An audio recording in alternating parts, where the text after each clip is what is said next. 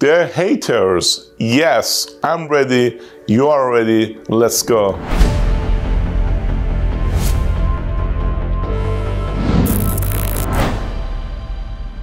The haters, they don't really hate you.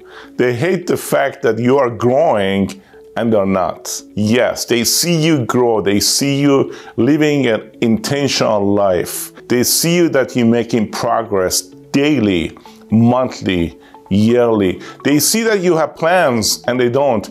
They see you that you really are consistent and they're not. And that's why they hate you.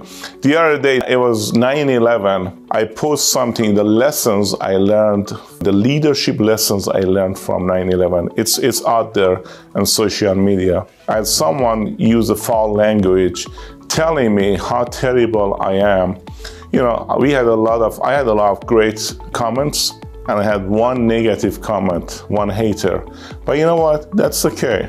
I said thank you to him, then I ended up just deleting the comment because it was so bad. I have some younger generation youth reading my stuff. But longest story short, that doesn't bother me because I'm very consistent with adding value to people.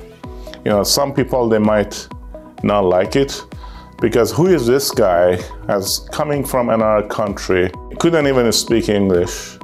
Now here we go sharing his leadership lessons from 9/11. I want you to read that. It's all over social media. It's on my LinkedIn. I believe you're gonna like it. But even that made some people angry. Why? Because I've been consistent. I've been a student of leadership and I like to share. And I also remember writing my first book, No Excuses Mindset. I got a lot of feedback that, Farshad, what do you know about writing books? You've been in the country only for 10, 15 years. You can't even speak English. And now you want to give advice to people? You know what? There is no giving advice here.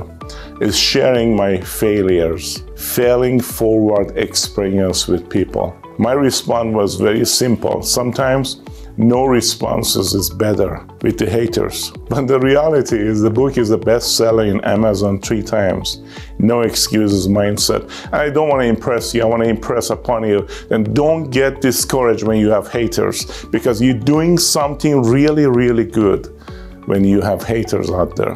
If you don't do much, if you're not impacting, if you're not consistent, you're not going to have any negative feedback, which is perfectly fine. Among those thousands, positive feedback, 1 or 2 that are always out there, they walk among us. I also, after writing this book, I ended up helping and coaching group of inmates in prison to write a book.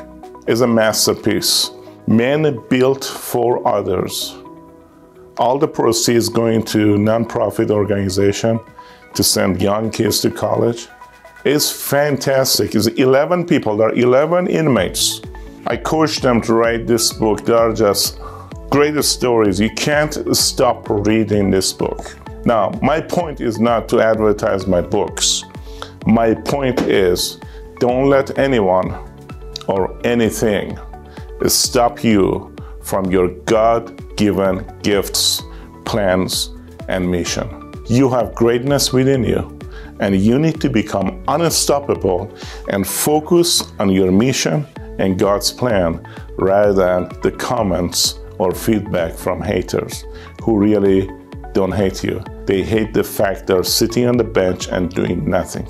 God bless you. Stay positive, stay laser focused, and make it happen. Thank you for watching my YouTube channel. Yes, it's all about leadership. And if you like the content, if you love the content, subscribe to my channel so I send you a video every single day to keep you in the loop. Thanks so much and God bless.